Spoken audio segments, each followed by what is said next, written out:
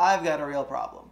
My website is growing too quickly and I need to begin scaling my servers dynamically to accommodate my users. I'm not talking about web servers though. That stuff is easy. You can find another video on that. I'm talking about my background process servers. Here's my current setup. I run Apache Airflow on one big box. So I just got one of the most expensive boxes I could afford to basically handle the largest load I could imagine. So this has two problems. One is that as my website keeps growing, the largest load I can imagine is going to keep getting higher and higher, and I can only keep scaling this box for so long. And two, the bigger problem right now is that I'm paying 180 bucks a month for this, but you can see I'm not using all of it. My memory is only about 33%, CPU is about a third, so I'm paying for this huge capacity, but I'm only using a little bit of it. So I'm wasting about 2/3 of my spend. But, you know, what am I going to do? I can't just shrink down the server and then manually spin it back up when my site gets busy and back down. This is difficult because, like I said, it's not a web server where you can just shut them down and bring them back up because the time for a request is only maybe 30 seconds. These background processes can run days, so it makes ETL life a little more complicated, especially in Airflow. Now, as a DigitalOcean customer, this caught my eye recently. They offer a managed Kubernetes service. So I don't really know Kubernetes, I don't know how to set up a basic cluster, but they're willing to do it for me and it's not very expensive. This would allow me to dynamically manage a multi-node cluster so I could scale it up and down as my workload increases and decreases, so I'm not spending all this money on one huge server. So I started playing around with this product about 6 days ago to test it out. It's actually really easy to get going. You just do this create button here and go down to clusters, and you can put in your information. So I just put in the cheapest droplet to start with, NYC3, and you can just set this up here. So here's the current cluster that I have set up. Right now I'm at about 2 nodes, I think. I have auto scaling set up. Yep. So I have 2 nodes running, and the way you deploy your software to this is you build a Docker image and you push it up to a Docker repository. I use Docker Hub. They give you one private Docker repository for free. So I use that, and then you just tell DigitalOcean's Kubernetes cluster to pull your Docker image from there. It's actually really, really simple. They have a lot of walkthroughs and tutorials, getting started, and I use the kubectl official Kubernetes client. I suggest you just download this config file. So there's a more advanced option I didn't look into. I just wanted to talk to one cluster. So the deal is you download this file to your local computer, and then when you run kubectl, you reference this file, which has a secure token that lets you talk to your cluster. Super easy, and then you can use all the kubectl commands. So here's a little hello world example. They recommend you go to your Kubernetes folder, and you'll see here's my YAML file that I downloaded from this. It has a bunch of secure information I'm not going to show you. And then to talk to your cluster, you just do kubectl and this flag and tell it where the kube config is to read from. So this is here in my .kube directory, in my home directory, and then you can just put your regular kubectl commands. So you can do help, and you can see all the things you can do. So I can do get nodes, and this should show me I have 2 nodes running as we saw. So there are the 2 nodes. And then you can do all sorts of things here. So the biggest thing you want to do to get this thing running is set up a deployment. In my case, you can look up Kubernetes documentation for how to do other things. But in my case, I just wanted to set up a deployment to run my Airflow workers. So this here is a standard Kubernetes deployment template. It's a YAML file. You can edit it here, and then once you're happy with it, you just use kubectl command line and apply it to your cluster, and it will go on the control plane. We'll figure out what it needs to do to get your cluster so it can run this deployment. So this is pretty simple. I started out with having 1 worker, so I maintain a Docker image that has all the Airflow stuff that I need, and all I do is once I'm in the image, my run command is to call Airflow, and then worker, and I give it a concurrency of 5 right now. So if you know a little bit about Airflow, basically it's split into 3 components, a scheduler, a web server, and this is concerned with the worker. Because the workers do the hard part, and that's what I really need to scale. The more users that come to my website, the more workers I basically need running at once, and that's what I'm doing with that one big box. I have it set to like run 50 concurrent workers at a time, just in case I need them. But with this, I can now specify little smaller workers, and I can add more as I need. So I'm lowering my concurrency to 5, and then let's say if I get really busy, I can have 10 of them, and if I'm not as busy, I only need 1 of them. The other thing to consider is this resources block, where I'm specifying a memory size of 1 GB, which means that Kubernetes consists of a few nodes, and based on how much available memory there is, it will only assign my Airflow worker with concurrency 5 to a node with at least 1 gigabyte of memory. So I found in my tuning I'm using node sizes with 4 gigabytes of memory because there's also some Kubernetes internals that takes up, I would say, almost a gigabyte of memory. So that only leaves me about 3 gigabytes of wiggle room per node. So this can say that, like, let's say I've got 3 gigabytes free. This says, oh, I can fit 3 of these Airflow workers on one node, so just 1, 2, 3, and then they're happy there. Assuming, though, they don't go too much over the 1 gigabyte. So I have it here where my workers can exceed the 1 gigabyte. You can also change it so if they exceed a memory quota, you just kill them. So it could be possible I start with one worker and it just starts taking up more memory, but then Kubernetes will not assign any more of these other Airflow workers on that machine if there's not enough free memory, which is awesome. And the last thing that I like to point out here when working with Airflow is to be considerate of this termination grace period seconds. So by default, when you want to do a deployment or stop a pod, Kubernetes will give your pod a grace period. It'll give it a soft kill signal and it'll wait for it to shut down. So typically, I forget the default, I think it's like 30 seconds. So that's usually what a web server needs. When you run a web server, it's handling requests very ephemerally. It should be stateless. So you can shut down a web server quickly and then bring a new one back up. No one's gonna lose any information or have a problem. But with Airflow, as you know, a lot of these jobs can take a long time because they're running in the background. So I can't just wait 30 seconds and then if my job isn't done, say, oh, screw it and pull the plug and then I'll lose data. That's not cool. So what I do here is I set the termination grace period to 1 year, meaning that if something takes longer than 1 year to run an Airflow, I've got a major problem. Realistically, though, this just means that to have faith that once Kubernetes issues a soft kill signal, that the Airflow worker is just going to naturally die down, which is what it does. So how Airflow works is once you want to deploy new code, typically, you'll issue all your current workers a soft kill signal, and then that will tell them to finish up all the work that they're doing, don't accept any new work, and then once they're done, basically just terminate the process. And this has worked really, really well. In the past setups I've done a whole bunch of little janky setups and hacks to make this work, but this actually works really well. So here's Airflow in action. You saw I had 2 nodes running. There's not a whole lot going on here. You can see I only have actually 1 active worker at the moment.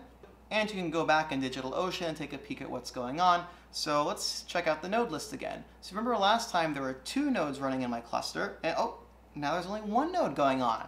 What happened? Did it crash? No. So this is another great feature of the DigitalOcean managed Kubernetes is they have this managed auto-scaling feature, which if you go here, you can click and resize and auto-scale, and you can give it a minimum and maximum number of nodes to have. So now this doesn't automatically add them. You need to enable this horizontal pod auto-scaling, which I'll get into. So this is part 1 of 2 things you need to do to get DigitalOcean to scale up and down.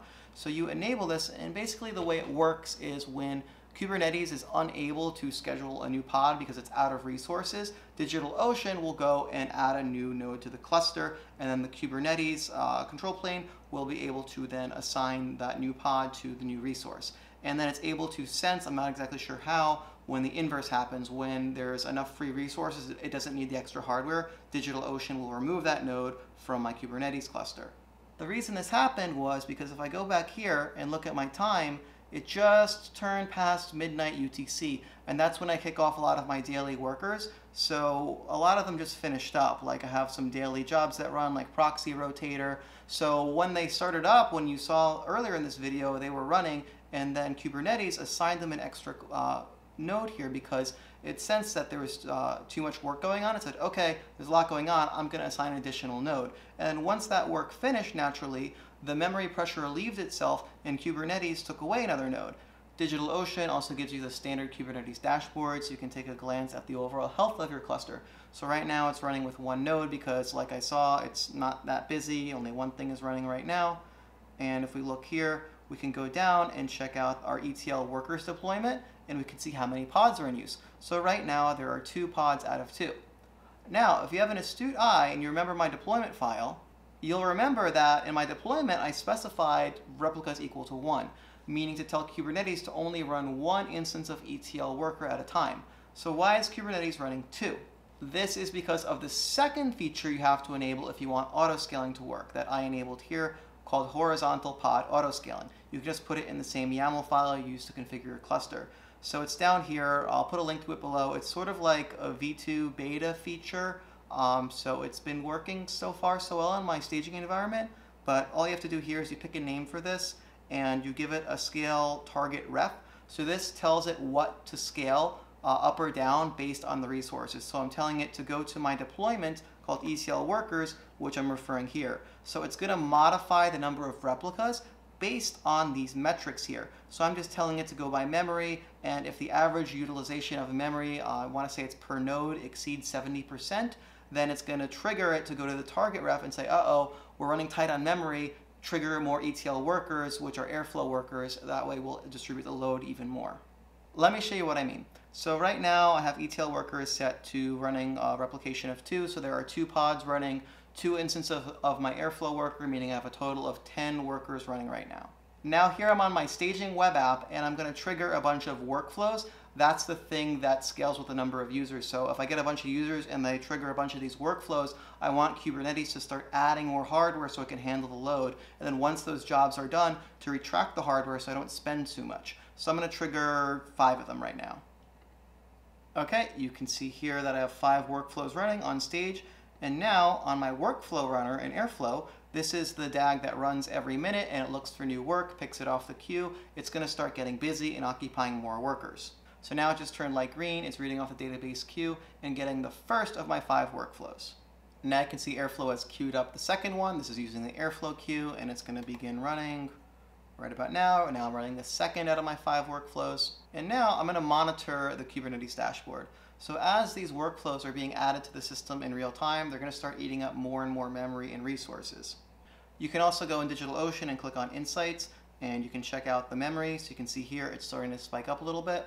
And this Kubernetes dashboard updates in real time. I think they're using Ajax behind the scenes, so you can just kind of like sit back and look at it or have it up as a dashboard, and it'll automatically refresh without you having to click anything. So now you can see it changed to 2 out of 3, and something's going on. This turned red. Insufficient memory. I wonder why. Because remember, we only had 1 node running. So it makes sense. That node only had 4 gigabytes. It was running 2 that each had at least 1 gigabyte reserved, plus Kubernetes, plus other things that may be taking up memory. So let's go back to DigitalOcean. And once that little red thing happens, it triggers DigitalOcean to go say, uh-oh, we're out of room. We better spin up another server. So now you can see the little spinny thing is running. It's spinning up a second physical server to add to my Kubernetes cluster. We can go back to my workflow runner and verify that, yes, now I have 1, 2, 3, 4. All 5 of them are now running. So basically, Airflow's running. It's saying I'm low on resources, spin up more workers, which is why when you remember this used to say 2 out of 2. Then when we had more work, memory started getting tight and it changed to 2 out of 3. The 3 was the horizontal pod auto-scaling saying, oh no, memory's getting tight. Now I think we need to have a replication of 3 instead of 2, meaning I want to add more workers to distribute the load. And then the numerator was only a 2 because Kubernetes could only fulfill 2 out of the 3 requests from the HPA, horizontal pod autoscaling. So that triggered DigitalOcean to say, oh no, you're low on resources, let me get you another node. And you can see here the horizontal pod autoscaling actually pumped it up to 4. I don't know why. It has a finicky algorithm that it uses, but in all my testing so far, it's been super reliable, so I'm really optimistic that this is going to work on production. Which brings me to, how do we go from stage to production? So I don't have a good answer yet. I'm still doing some load testing. I'm basically just running a bunch of mock workflows on my staging environment to push this cluster and make sure that nothing can really crash here or go too wrong. So what I'll probably do is over the weekend on Saturday night when the site is not as busy, I will then create a new separate production Kubernetes cluster and deploy this there and then make the switch over. I'll turn everything on the old production off, everything on the new production on, and kind of just monitor everything for probably Sunday and hope nothing goes wrong. We'll see what happens. So if you're a customer and something is a little hiccupy, I'm sorry, I'll be right with it, but this is a needed growing pain because I can't keep running all these workflows on one big server. It's not sustainable. It's costing a lot more. This is going to allow the website to grow and scale as users come and the site gets busy. Kubernetes will just start adding more servers. It'll run workflows for people that run in the background. Like I said, they could take hours or days. And then when they finish, it'll cool down and the cluster will go back down to a reasonable size and it won't pay as much. So lower costs for me mean lower costs for my consumers as well. That's it. Leave your questions in the comments below and I'll be happy to answer them about my experience with Kubernetes, if I missed anything, your questions on Airflow. I happen to know a lot about that technology, and I'll be happy to help you out on getting your deployment running in the cloud. Take care and stay data-driven.